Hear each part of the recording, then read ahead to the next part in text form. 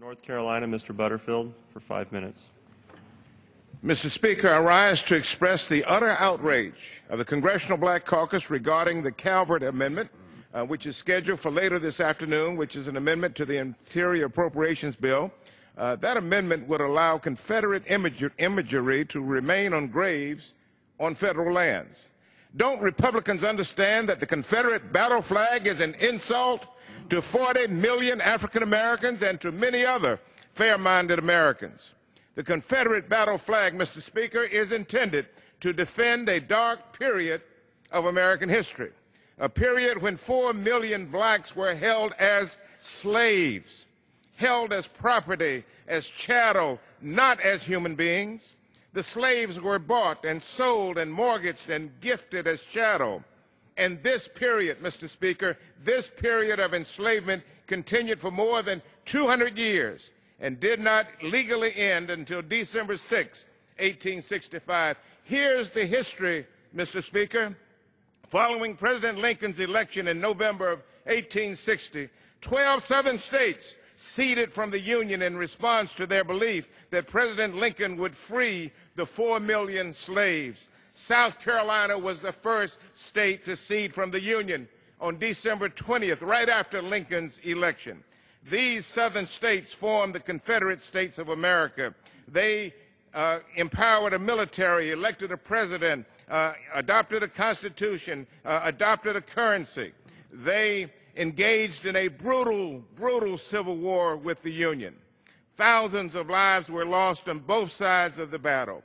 And this flag, Mr. Speaker, this Confederate battle flag was their symbol. It was their flag. The southern states lost the war. The states then rejoined the Union. President Lincoln then proposed a 13th Amendment, legally ending slavery. That amendment, Mr. Speaker, passed this Congress on January 31st, 1865. And finally, it was ratified by Georgia on December 6, 1865. And during the period of ratification, President Lincoln was assassinated. For the next 50 years, 50-plus years, every black person living in the South faced the possibility of lynching. More than 4,000 blacks were lynched between 1890 and 1950. 136 black people were lynched in South Carolina.